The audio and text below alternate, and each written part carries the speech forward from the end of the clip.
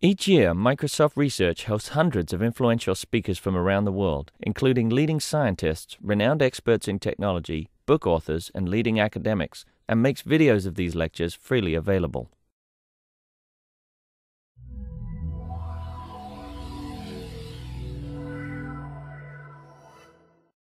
Hi, welcome. I'm really glad that you're here. I'm really glad that Kang is here. It's a pleasure to have him. He's a giant in the community. He's done a lot of work for a long time.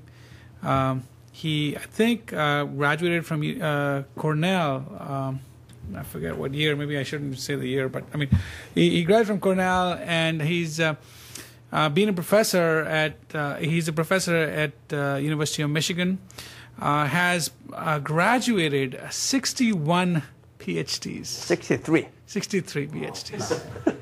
And I think, was Jennifer Rexford your first PhD? No, Oh. Mani Krishna.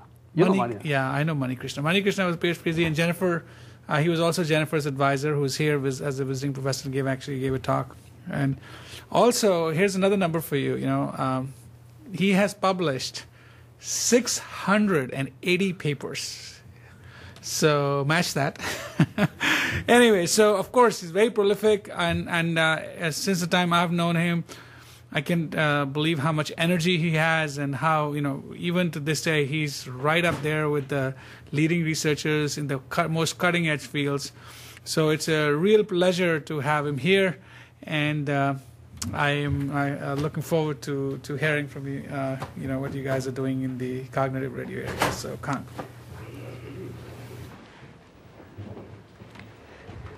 All right, thank you, Victor. I think you have to discount what Victor said at least by 50%. And whatever I have accomplished, they are all students' work, not mine. I was just the ring leader, nothing else. Anyway, today I'm going to talk about our recent activities on this cognitive radio. We've been working on this maybe last 5-6 years. And I listed my current graduate students and postdocs, and also the past students and postdocs. By the way, this green color indicates the current, and the white color indicates the past members of our group. And by the way, I'll try to give you more of the overview instead of giving you details of mathematical derivations or anything as such, because you can find most of them from published papers. And also, I list a lot of things, but I'm not going to be able to cover the whole thing. I'll try to wrap things up within 1 hour. Probably I will spend most of the time on the sensing for white spaces, as far as the return of primary users. So we are talking about two different types of sensing, and also the elaborate details of these sensing schemes. Overall goal of this project, we are trying to make things more adaptive by sensing environments, applications, and also even the physical aspects, and then use this sensing information to provide better quality of service or more secure services, whatever have you. We began with initially these wireless LAN sort of adaptive quality of service sort of techniques, but recently I think we are focusing on this cognitive radio technology. We've been doing many different things, but we began with sort of a generic architecture for cognitive radio systems. I think some of you may have seen this in JSEC, I think 2007, there was a special issue. Yeah. So I may spend just a few minutes on this without giving you details, so you can find more. And then I will talk about how the sensor spectrum, both in-band sensing as well as out-of-band sensing, especially this adaptive sensing, I'll explain what I mean by adaptive sensing. And also, recently we've been working on this secure cooperative sensing, where we are dealing with the faulty or cooperative sensors and transmitters. And also, we've been working on the adaptation of resource usage or applications based on this sensitive information. If time allows, I'll give you some sketch of what we've been doing. And also, we looked at this the spatial reuse, not only time and frequency domain, but also space, using these multiple input, multiple output, single and multi-band sort of the antennas. And I'll try to conclude my talk with proof of a concept implementation and experimentation. I'd like to emphasize this is a proof of a concept, nothing real per se. And probably you have seen this FCC webpage. I saw the NBS office also has the same figure, so I'm not going to explain anything. And on the right-hand side, also this is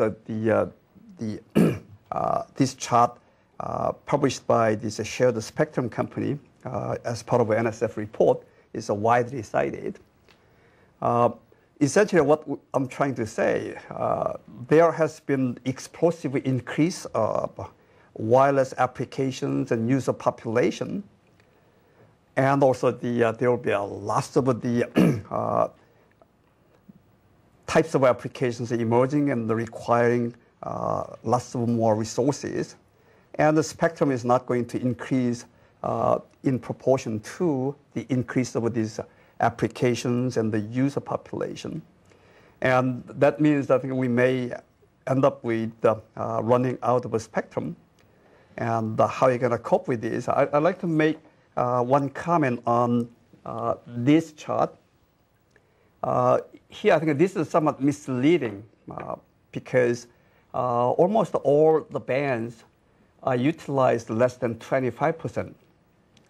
And people may say, why bother when this existing spectrum is so terribly underutilized? Why do we worry about sensing and management, all that? Because you will get spectrum whenever you want and whatever you want. This is very much like the internet backbone when you have less than 5% utilization of a link bandwidth or route bandwidth, whatever. Why do we have to worry about this QoS routing? There are tons of papers there. And I remember one time at Infocom, there was a panel against these quality of service, saying that people are working on non-problems, which may be true. And I like to say this wireless case, that isn't the case. Even if it shows less than 25% utilization, first of all, this is a small sample and over a small time period. And within a certain restricted area and over a short time period, some spectrum may be utilized 100% for a short time period. You may not be able to access, or even if you access the internet, it's too slow to be useful. Just like a CPS week this year in San Francisco in April, there were about 500 people, and I wasn't able to connect to the internet, or even if I connect, I couldn't run anything, just time's up. So there will be the short-term shortage, whether you like it or not, even if you have very low average utilization.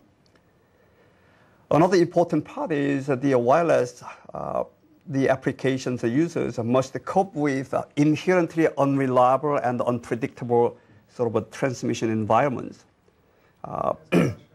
Yes? But zero is still zero, right? Zero is... I'm seeing some bands there that have absolutely nothing. I think this is zero. Satellite, for example, is just not being... This diagram, by the way, is a very sort of the shrunken version. I guess if you expand, they shouldn't be zero. There should be some non-zero small number. But I guess if it's very close to zero, I guess that's very close to zero. Yes? This question about on your analogy of short-term loads and stuff, like if you look at spectrum allocation as a provisioning problem, then like economic provisioning would basically mean that you provision for something that is close to the peak usage, such that the average utilization is low, and you stop there. So that would mean that, okay, it's acceptable to have peaks close to 100 because that's basically, you know, the economic way of provisioning for it, and the average would always be low. And then, but just the fact that you're hitting 100% some of the time does not really mean that there's scarcity. Oh yeah, sure. The question is a spectrum allocation, and with what time granularity are you going to allocate spectrum, and also at what level. Okay, that's the question. If you want to lease a spectrum of this much for your particular sort of a purpose, and you find the usage level is very low, and can I go back and say I want to lease only 50% of what I used to lease? Usually you don't do that. You do this over a certain time period. So you got stuck. And I'm going to mention on that aspect later. Actually, this opportunistic usage will facilitate that as well. Anyway, I don't claim anything on this. This is just the sort of general argument for cognitive radios. It's not my own charts or anything. In any case, this cognitive radio is sort of presented as a flexible and adaptable means to deal with this problem, in particular with the software-defined radios. Although I'd like to sort of caution you on these SDRs. SDRs are focusing on mostly flexibility and adaptability, not much of performance at this point. Although people are beginning to aware of this, like the USRP, according to our experiments, we can get only about 200 some bytes per second bandwidth because of slow hardware and also slow this network interface, USB. But USRP2 is much faster, and the SORA, the RCB, is much faster. I think this is coming up. But for the moment, I think people are focusing on more flexibility than the performance. Anyway, the key issue of this cognitive radio, or radios, is to find sort of the available opportunities in multiple these spectrum bands as quickly and as much as possible. When I say opportunity, this opportunity could be in time, frequency, or space domain. I think most existing work focused on time and frequency domain, not space domain, although space domain is quite interesting. And another one, since I think we are discovering these white spaces or spectrum holes or whatever, and use those holes opportunistically, whenever the legacy users or primary users return, you have to detect their return very quickly and get out of their way. And of course, what do you mean by as fast as possible? So far, I think the 802.22 is the only working standard draft. I'm not saying standard yet. Specifies like 2 seconds. But anyway, these two must be satisfied. Otherwise, this won't work. Okay. As I said, I'd like to talk about this generic architecture of the cognitive radio networks, especially when we say aware networking. We are talking about these environmental awareness, especially radio environment. Although most people don't pay attention, but application awareness is very important as well, depending on which application. Actually, I was talking to someone, he was working on sort of multimedia streaming.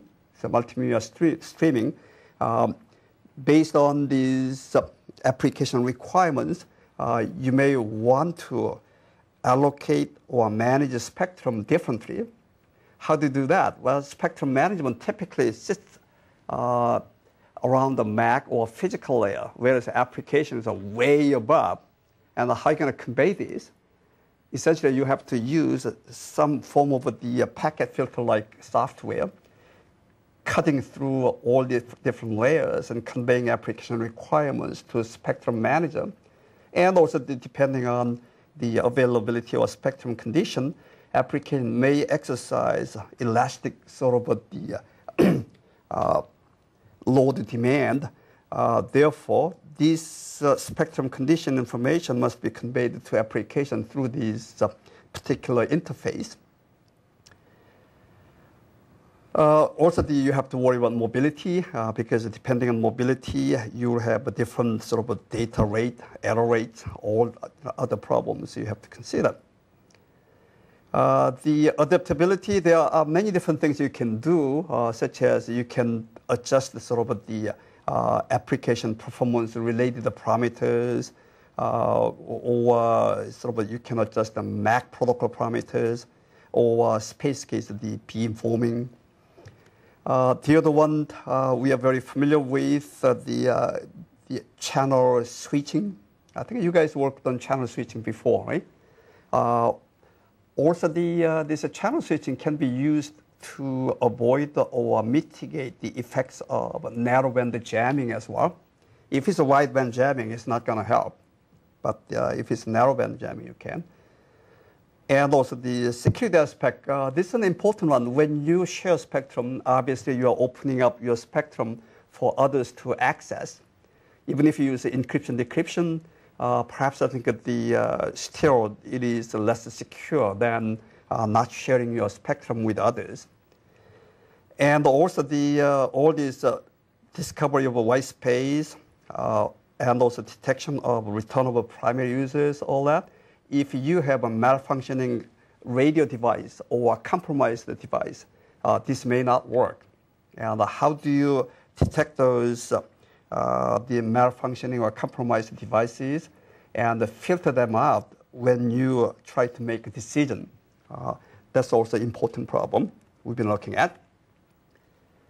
As I said, I'm going to talk about this generic architecture. There are four main components. One is resource management. The other one is measurement management, actually sensing management. And the coordination, this is the important part, coordination within a group as well as between groups. By within a group, I mean when you are opportunistically using particular spectrum band with the radios, and if you want to move to another spectrum band, you have to make sure all the members move to same target band at the same time. That's the coordination. And also between groups, if you're not careful, all these secondary user groups may end up with moving to same white space at the same time. In that case, the target wouldn't be good at all. So how to coordinate these, the migration of secondary user groups to white spaces. Obviously, you want to do this without the centralized coordinator. If you have a centralized coordinator, it's an easy problem. And the last, not least, is sort of the policy enforcement entity, which is very important when you deal with the service providers, different countries, or whatever have you. And I don't intend to go over all the details here, but this resource management entity, essentially what you do is you try to discover the white spaces or the condition of certain spectrum bands or channels. You want to sort of come up with sort of the condition map of those bands. And hopefully I think this map will be maintained by individual cognitive radio devices somewhere. And these maps should be all same amongst all the members in the same group. Otherwise, you may draw sort of the wrong conclusion on which spectrum band you want to move to. So usually I think what we do is we are going to divide up the responsibility for sensing different channels amongst all the members within the group. And then you sort of sense a subset of channels, and then you disseminate these sensitive information to all the members within the group. So sense, disseminate, and then all others will listen and update the spectrum opportunity map. And of course, because of the lost messages or whatever, there could be some inconsistency in the map. But nevertheless, I think this is the way we do, and it works pretty well, by the way, in general. And of course, you may say, we're going to have a centralized place where we're going to put this spectrum opportunity map, and therefore we're going to access that. That has its own problems too, because what happens if the centralized site is not accessible? And I already mentioned that the group coordination between the members within the same group or between different groups. The typical state is a scan, listen, and vacate. Vacate means that whenever you agree to the discovery of a return of a primary user, then everybody must vacate the channel at the same time. Let me spend more time and give you details on the first part, spectrum discovery using sensing. As I said, I want to focus on two different things. One is out-of-band sensing, essentially discovery of white spaces outside the channel you are currently occupying. That's out-of-band sensing. The other sensing is that you want to detect the return of a primary signal on the channel you are currently opportunistically utilizing.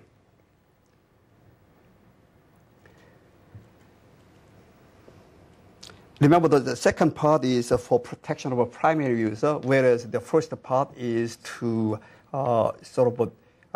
provide a good quality of service amongst the opportunistic users. This spectrum sensing, especially the detection of a primary signal, is done at physical layer using energy detection, feature detection, or matched filter. Even feature detection, there are a zillion different things.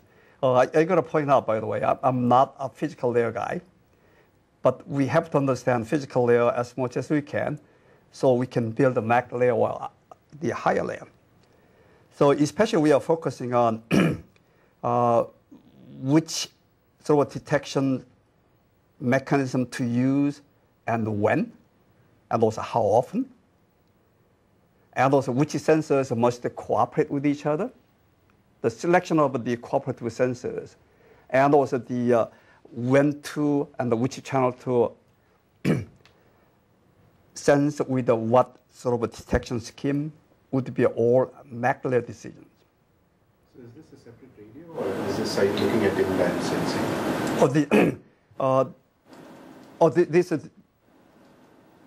That's the in-band sensing. The out-of-band sensing also related to so which channels to sense and when. This is a more generic thing. But I'm going to talk about the out-of-band sensing first in great detail and the in-band sensing later. As you may imagine, though, by the way, we are assuming here a simple case.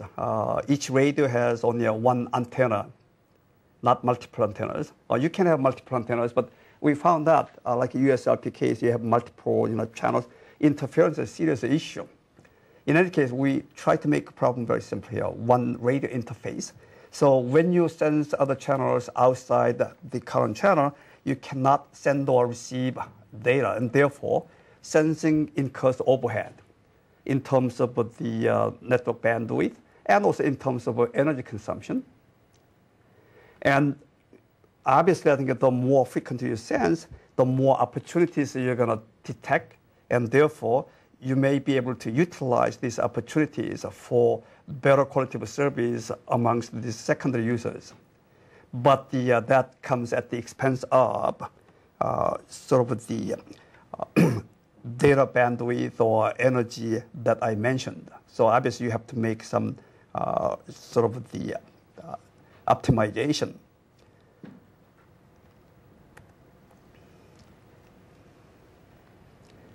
So two things that we should consider for out-of-band sensing case. One is that you may want to detect as much spectrum opportunities or white spaces as possible, and therefore you can improve throughput or you can improve the utilization of a spectrum.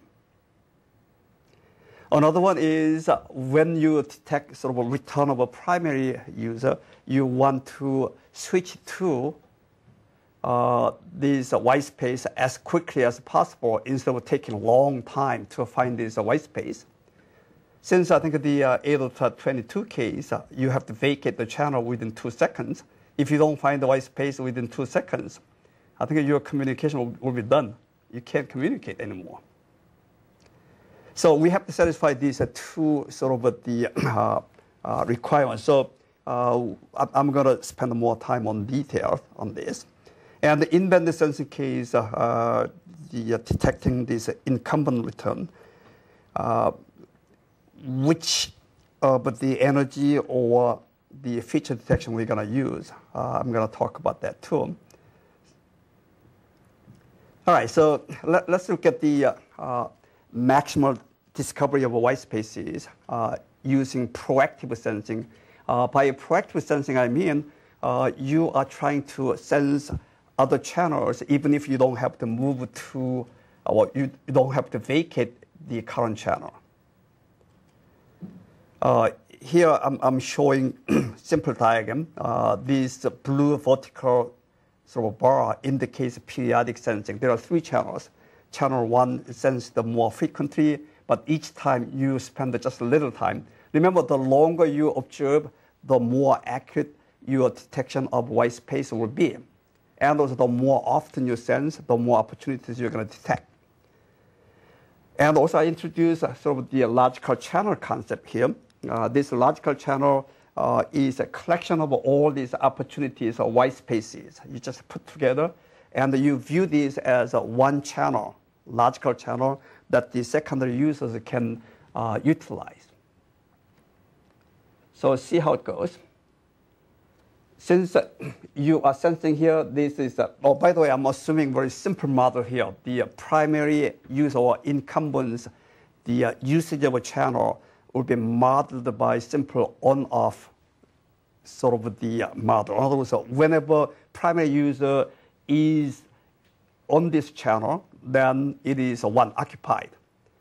Here, for the moment, I'm assuming that these secondary users and primary users cannot occupy same channel at the same time.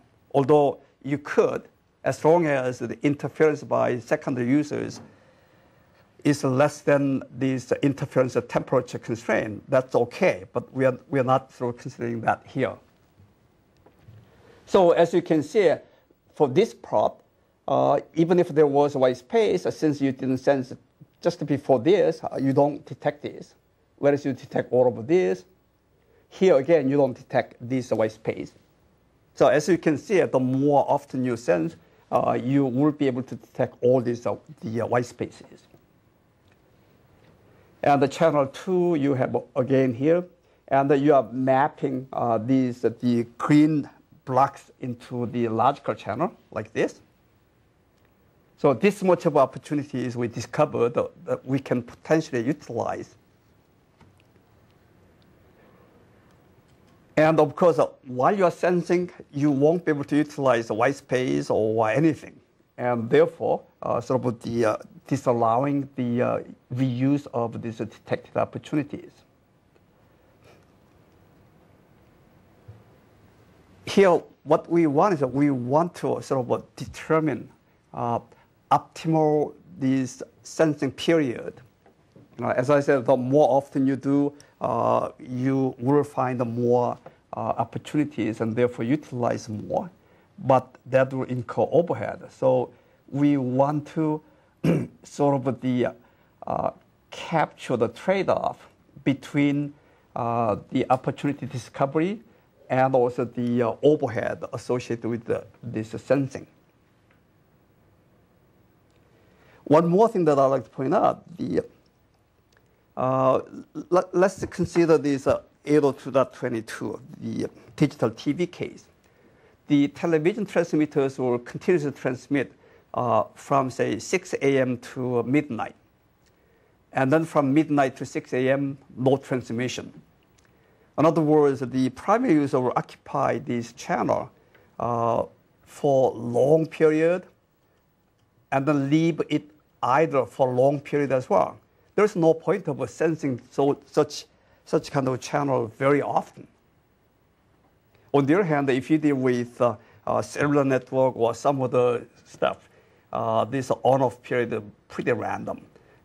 And depending on how fast these primary users, the usage of these channels change, you may want to sample more often or more infrequently. So I'm implying that this sampling period itself must be determined adaptively, depending on usage pattern.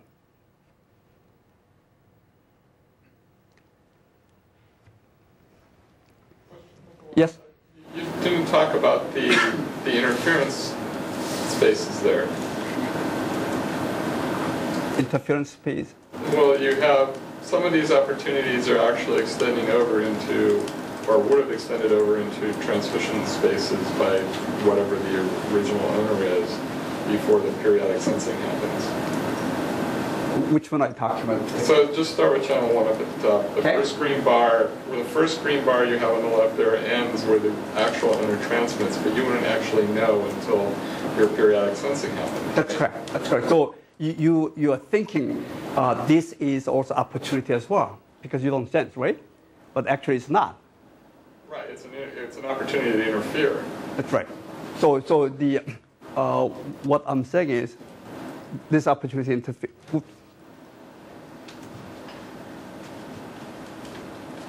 The not opportunity interfered. By the way, I'm not dealing with this detection of this change from 0 to 1 is invented sensing. I'm not covering that yet. I'll cover that in a minute.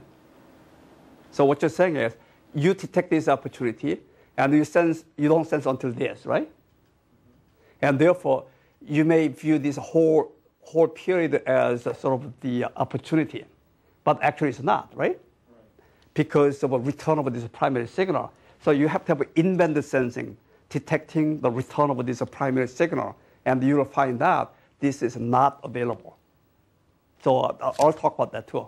So you have a separate method of... Yeah, well, as I said, I presented in-band sensing and out-of-band sensing. I'm talking about out-of-band sensing right now.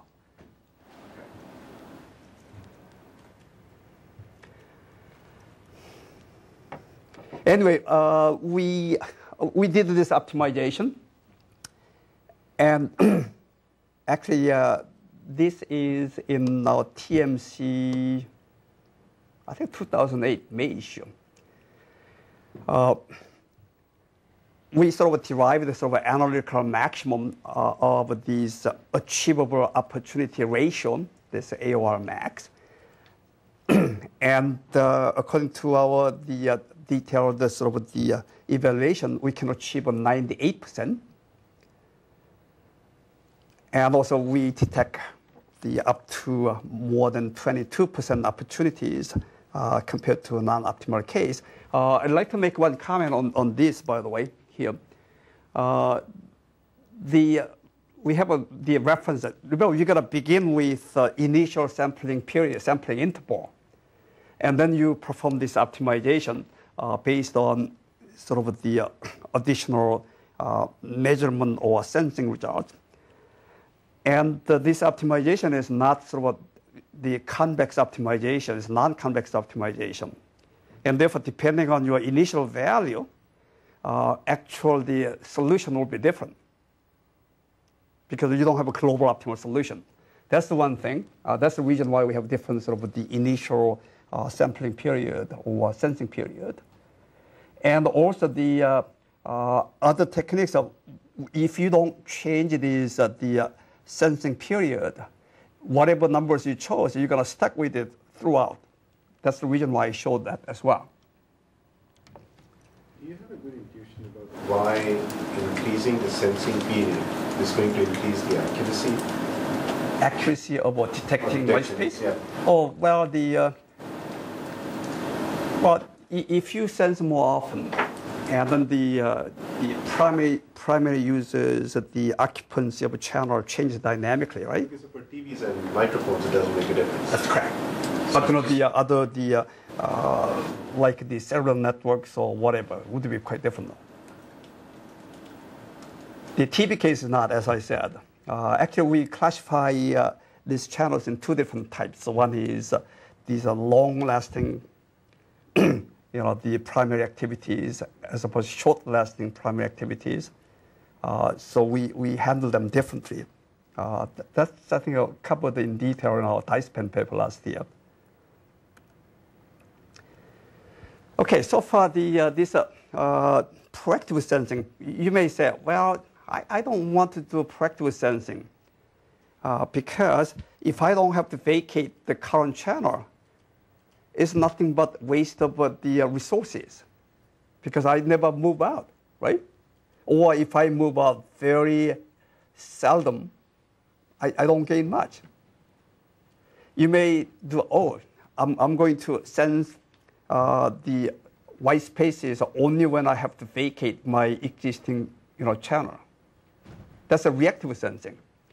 Only argument you can make against this reactive sensing is that since you have a focused idea on availability of other channels, which channel you want to sense first, in the worst case, you may end up with the sense of all the channels and find the white space on the last channel you sense. That means you got to wait very long. So that's no good. And also, they argue with my students, say, I have a better idea than that. What do you mean better idea? Well, we don't have to do these periodic or proactive sensing, but we're going to do on-demand or reactive sensing. But we will remember which channel was available, which channels are not available when we did this on-demand sensing. And I'm going to apply this Bayesian estimation technique.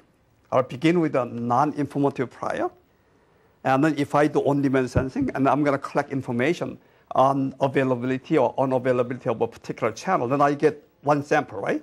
And then using this on sample, I'm going to calculate the posterior probability and use that as a prior probability for next stage. If I keep on doing that, perhaps I think I can have a pretty good idea on the availability or unavailability of these existing channels. So next time when I have to vacate my current channel, I'm going to sense according to the ordered this probability of availability of a channel. And in the end, we did all this. We found that was pretty good, by the way, pretty good. In any case, let me just go over this slide. This is reactive sensing. We are assuming here magically we detect sort of a return of a primary signal without any latency. We are utilizing this channel 2, and the primary user came back, and then I have to look for new home, white space. So unfortunately, I may try to check channel 3 first. And then we find that channel 3 is not available, and therefore we try channel 1, and then channel 1 is available, so we move and then utilize channel 1, like this. And then again, primary user of channel 1 returns, so we have to look for, so I sense the channel 2 first, and then channel 3, and then channel 3 is available, so we occupy channel 3. So keep on doing that. Essentially, look at this, the latency from the detection of a return of a primary user to the discovery of a new home in channel 3. This is the latency. And the longer this interval, the worse the performance of secondary users. And we want to shorten this. That's the way I think I was talking about this Bayesian approach.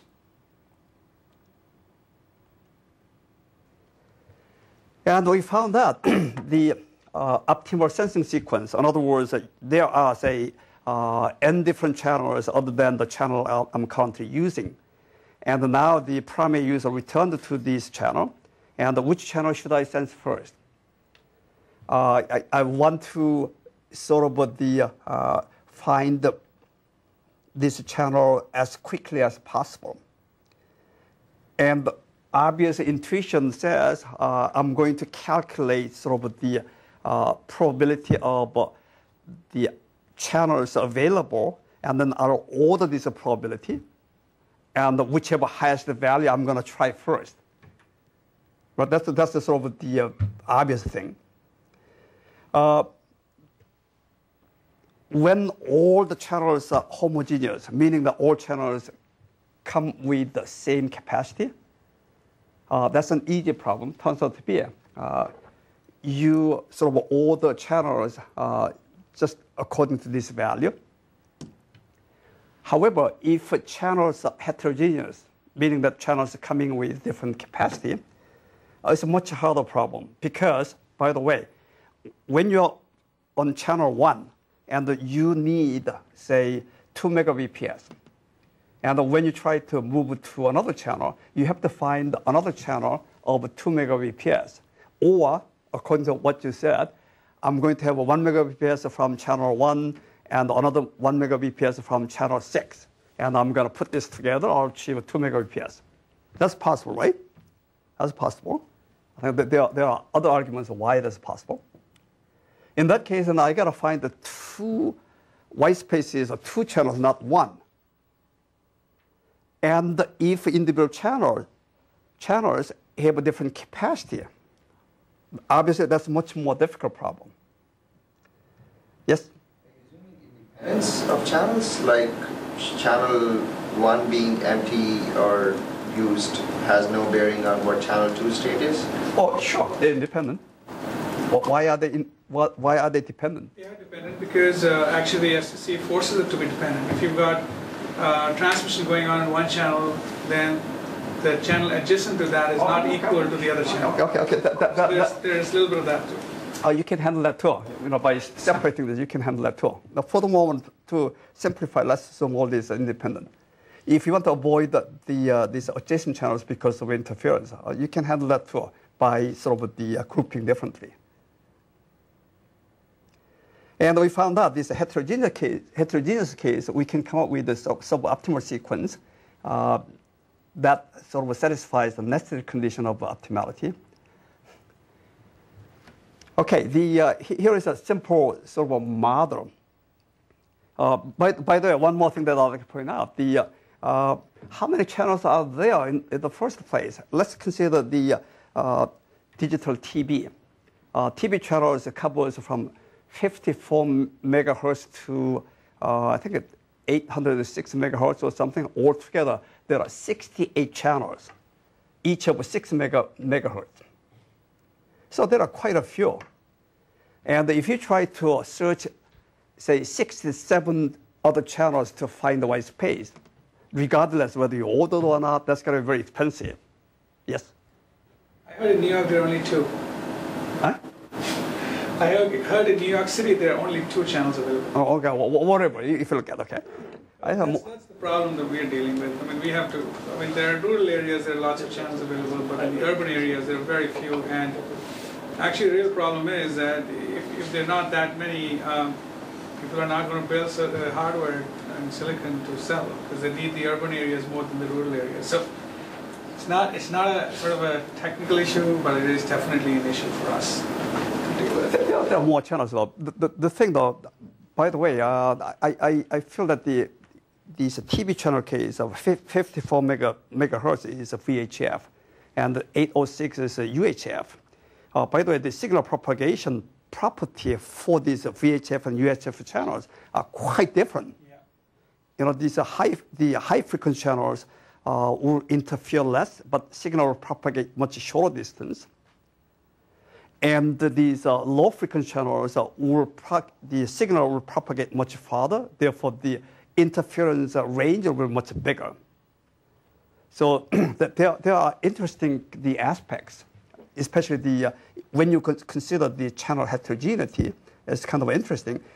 In any case, let's assume there are a large number of channels, and you don't want to consider all these other channels to discover this white space. Rather, you want to divide these channels into 2 different groups. One is a backup channel group. The other one is a candidate channel group. This is a part of the 802.22 standard draft, by the way. I didn't create these terms. And somehow you have to come up with the algorithm to put which channels in the backup channel and which channel in the candidate channels. By the way, the candidate channel case you don't sense. You sense only channels in the backup channels. And when you choose these backup channels, you got to make sure that you don't have so many channels and therefore sensing overhead will be low, but you will must have enough channels to discover enough channels for your need. If you don't have enough, then you have problems. So you got to do some optimization. Okay, let's look at this. Actually, I used to have animation, but somehow animation didn't work, so I eliminated it. So you have in-band channel sensing. You are using particular channel. Say, if it's a TV band, now primary user came back, and the TV station is on. Then obviously that channel won't be useful for a long time. What you do is that in that case, you will move that channel into these candidate channels because it's not going to be useful. I'm not going to use it. And then I have to find the channel that I can move it to from these backup channels. So upon the vacation of this channel, you have to go to these backup channel states, and you pick up sort of the enough channels for you to maintain your sort of communication. And if you can't find enough channels out of these backup channels to satisfy your requirement, what can you do?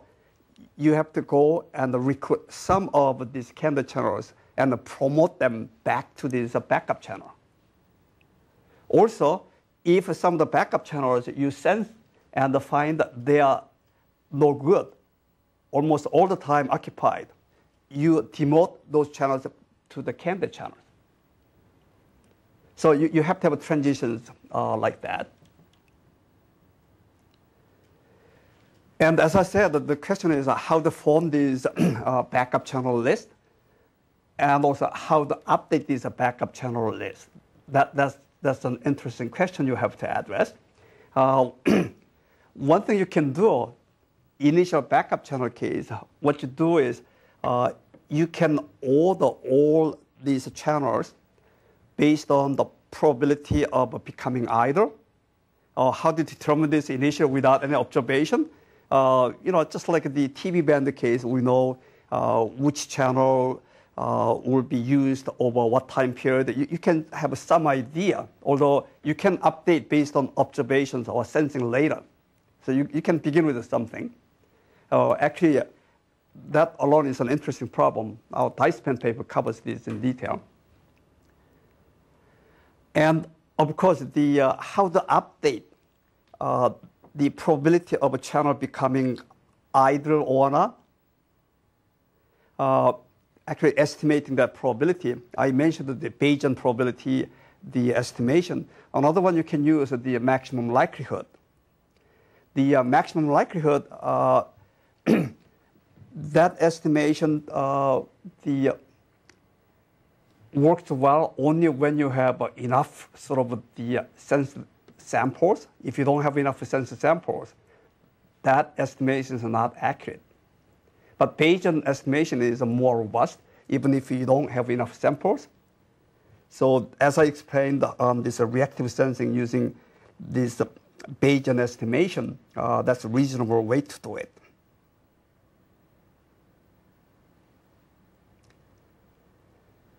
This is with the performance evaluation. The left-hand side figure dealing with just optimal sensing sequence that I mentioned earlier. And there are two different types of delays. One is the type 1 delay.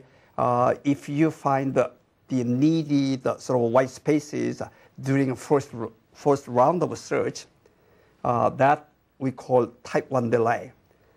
And the type 2 delay is the delay associated with the discovery of a white space using more than one round of search. Actually, this is the one requires sort of the backup channel list updates and all that. And of course, you will have a combination of both. Right-hand side is dealing with the case with the backup channel list update. And if you combine these backup channel list update, you can reduce this delay associated with the discovery of the white space by 91%. It's really pretty good. Yes? What is that tested on? Are those like real characteristics of primary users, or is it just... There's no real characteristics. That's the bad aspect, because the counter radio, these networks, what secondary user or opportunity user, they haven't been deployed yet. So what you do is, I think at the more or less, I think you have to run simulation, or you derive sort of the mathematical formulation and run the MATLAB-based simulation or NS2-based simulation results. Just trying to understand, there must be some basis as an input, because it seems the value of something like this is very much dependent on what the exact characteristics are of primary users, because, as to what makes sense, because it's all seemingly data-driven, right? So, yeah, well, yeah.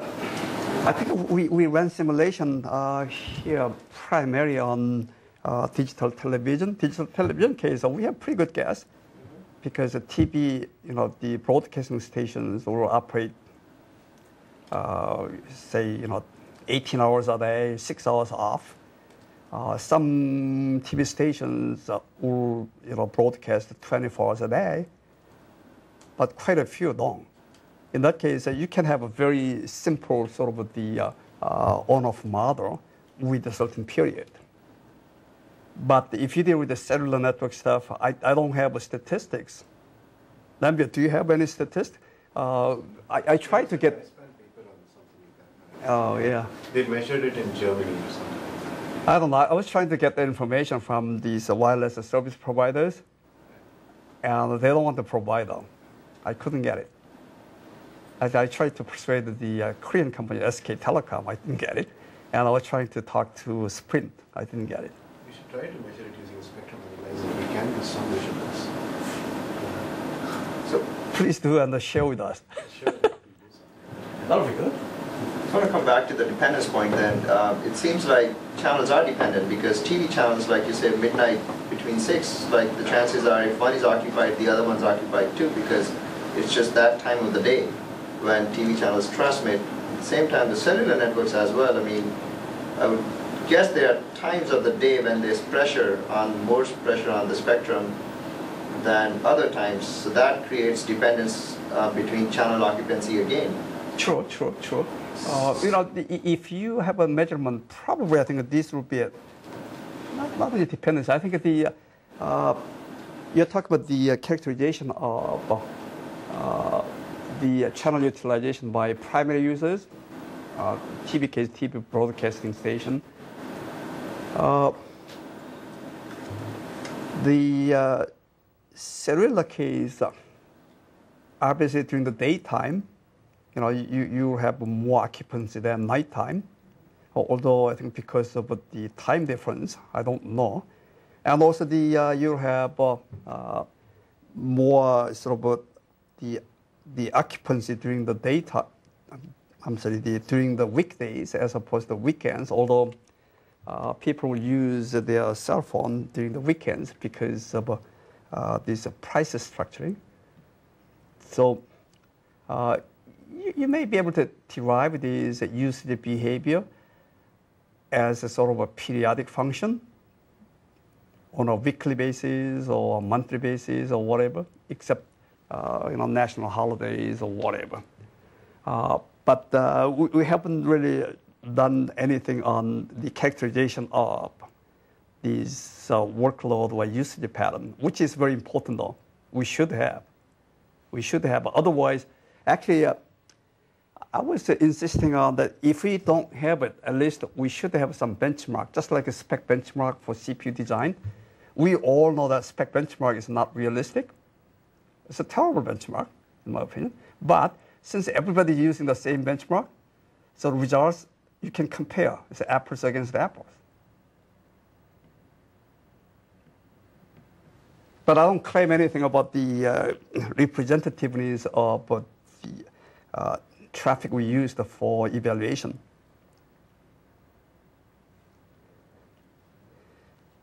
this embedded sensing, I'll try to finish up the. I have a lot more, but I'll try to finish up here. The embedded sensing, this is the last Mobicom paper. In other words, you want to detect sort of the returning incumbents. Could be digital TV or small scale the wireless microphones. And these 1122 standard specifies detectability requirements, like incumbent detection time should be less than or equal to 2 seconds, and also the misdetection or false alarm probability should be less than 10%. Why they said 2 seconds and less than 10% of a misdetection and a false alarm, I don't know. I'm pretty sure they have sort of a rationale behind this. And also, as I said, we want to sort of enhance the quality of service for opportunistic users. To do that, we got to minimize the sensing overhead. So essentially, I think we proposed a two-tiered sort of the sensing, cooperative sensing. Especially, we wanted to have sort of the maximal cluster size measured in terms of radius, not number of sensors. Also, you got to pick the sensors in such a way that these sensors will contribute sort of different pieces of information in discovering this, the primary user. You don't want to recruit the sensors which will provide the same information, redundant information. And also these, I think we consider a bit higher density sort of the cognitive radius. What we worked on here, how to determine this sensing period and how long you want to spend time on sensing. For example, energy detection case, you spend typically 1 millisecond, but the feature detection case, depending on what kind of feature you are detecting, in the order of 10 milliseconds or more. So the question is, do you want to use this expensive feature detection every time, or you want to use this inexpensive energy detection multiple times? That's the question. And turns out to be that depends on sort of the noise signal level. If there's no noise, then this energy detection is pretty good. But if noise power is higher than a certain level, this energy detection is totally useless. So we want to answer questions when energy detection is better than feature detection, or when we have to use a feature detection.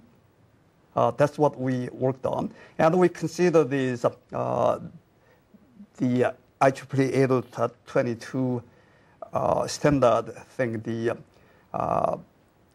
155 kilometers keep out radius, and also the typical base station with the radius ranging 33 to 100 kilometers, although 33 kilometers typical.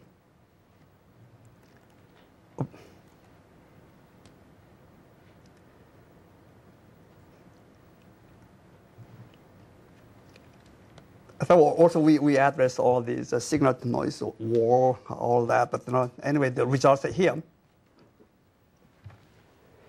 If noise uncertainty is 0, then the energy detection is pretty good here. But if you increase noise uncertainty, the energy detection gets deteriorated. For example, if you have the average received signal strength the greater than minus 115 dBm, then I think you should use a feature detection. You can show all of this. Also, we derived the two important parameters. One is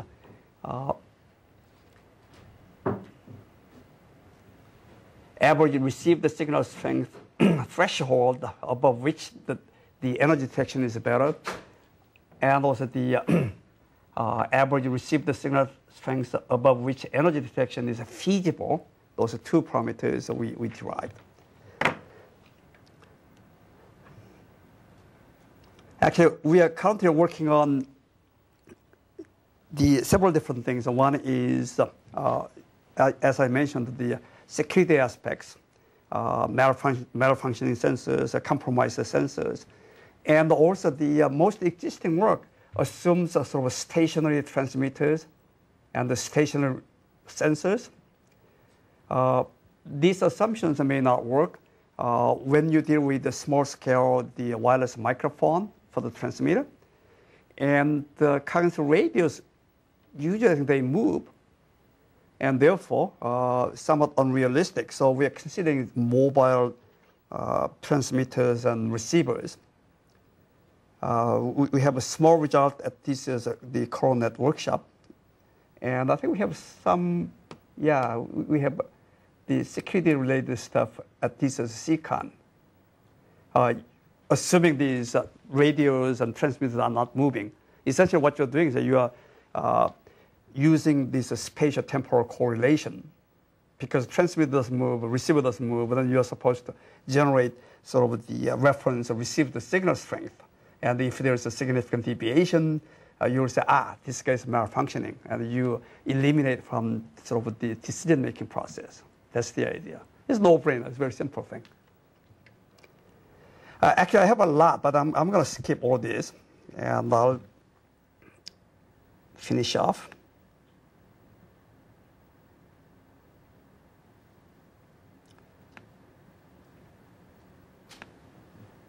The test bed stuff, maybe I should have mentioned a little bit.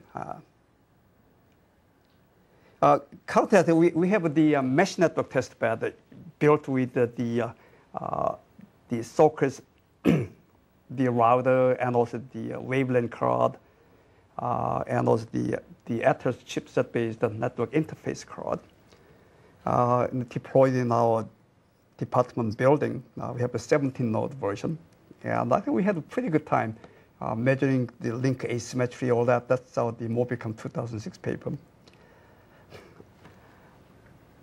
And also the this Linux-based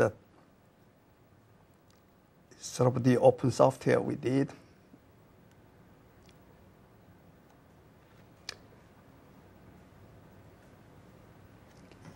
Currently, we are building the new test bed. Actually, three different things. One is using the robot. Actually, we are moving access point a little bit. This is very similar to the DARPA, this Landroid. The access points are moving in such a way that you can maintain connectivity or enhance the, sort of the signal to noise ratio. And the question is which direction you want to move, how much you want to move, and then you take measurements to decide whether you made the right movement or not. That's very similar to sort of the mobile robot, sort of a path planning or whatever. It's an interesting problem. And another one we have been playing with is the USRP. USRP 1 was pretty bad. And the USRP 2, we bought 3.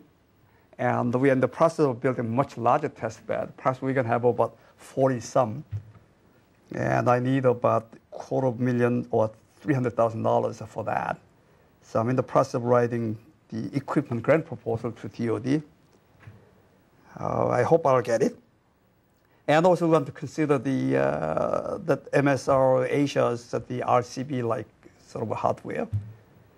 If it has Linux device driver, Victor, you may remember, it has nothing to do with liking of Windows, but now most of the experiments done on Linux, so we want to have that. See how it goes. And these are the sample publications I have. And you can find most of the things on the website right here. All right. I'm going to stop here. Sorry, I think No, there's, it's obviously we've done a lot of work. Is there any questions? Are there any questions? As usual, I missed the deadline by 13 minutes. Well, you started late as well. Is that right? Okay. All right. Thank you very much. Thank you.